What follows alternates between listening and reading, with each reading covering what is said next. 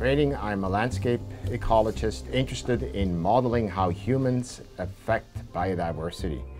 And this was really the input for this tick project. We know that humans fragment the forest to build places for houses, and we also know that the fragmentation of the forest will attract deer. And deer are a host of the Lone Star tick, and the disease that the Lone Star tick carries that has a detrimental effect to humans is called the ehrlichiosis. It can have long-lasting neurological effects on a human, and it can actually kill people. You have 38 pellets? We drag a white square, 1 meter square cloth across the ground, and the ticks will grab a hold of that as if it's a host. So they're on the leaf litter and they're waving their little arms around, waiting for an animal to come by, and they'll just grab a hold.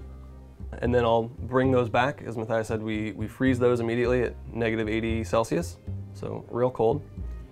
And then when it's time to analyze them, we'll put them in the vial with the little glass beads. I'll put in this machine that shakes it really violently. It cracks up their exoskeleton.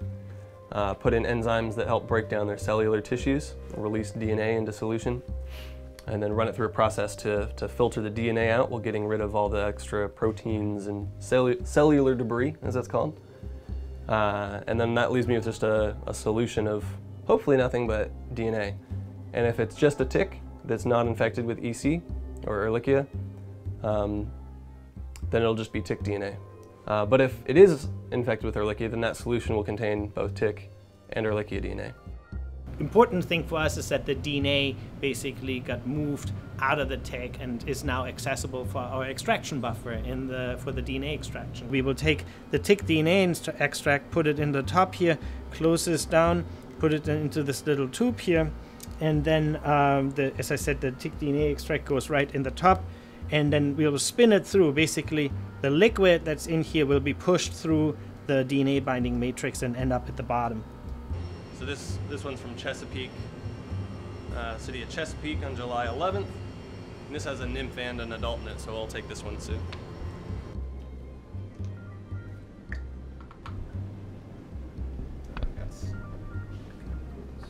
Stuck in there.